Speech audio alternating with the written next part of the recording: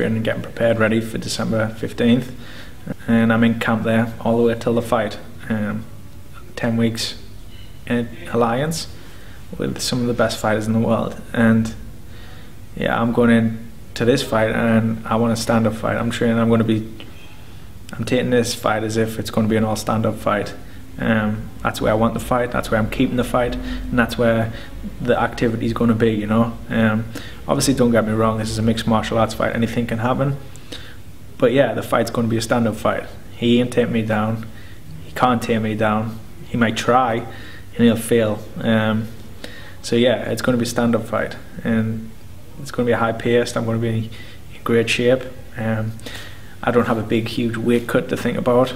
I just come in healthy, strong, fit, fast, and hungry to fight, you know. And all the emotions that we've had doing the show, all this bullshit talk that we talk now before the fight, it all means something when it comes December 15th. You know, I finally get to put them gloves on and punch them, you know, and get paid for doing it. And that's what I can't wait to do. I'm excited for this camp. I'm excited to go back to 155, and I'm excited to fight George. I've got bad feelings towards George.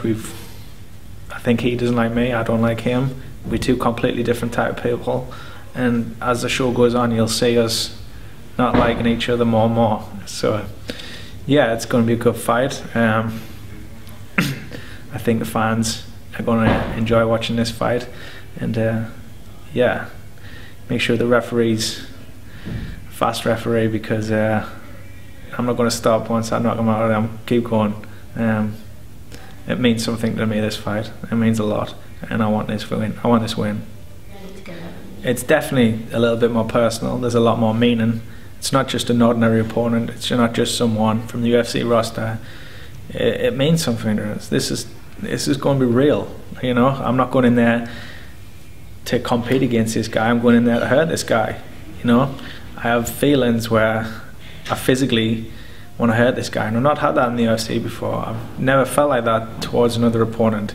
Yes, I've wanted to win. Yes, I've wanted to knock the guy out. Yes, I've wanted to succeed. But I've never had emotions towards a guy where I really don't like him, and I've got reason not to like him. So yeah, it's going to be the real Ross Pearson come December 15th. Yeah, this is MMA, of course. I'm going to be prepared for any situation. Yeah, what I'm saying is, I have more skills in mixed martial arts than what he does. He may have more skills than me in BJJ. That's one advantage he has over me. But the skills that I have is not being able to put the fight where he wants the fight. I've got the skills to keep the fight where I want the fight and put the fight anywhere. If I wanted to take him down, I can take him down. He wants to take me down, he can't take me down. You know, he wants to stand with me. It's great for me. That's where I come from. He doesn't want to stand with me. He hasn't been hit by me. He doesn't know what real stand-up's about, you know. He might see he trains with professional boxers. He doesn't know. He's going to find out December 15th.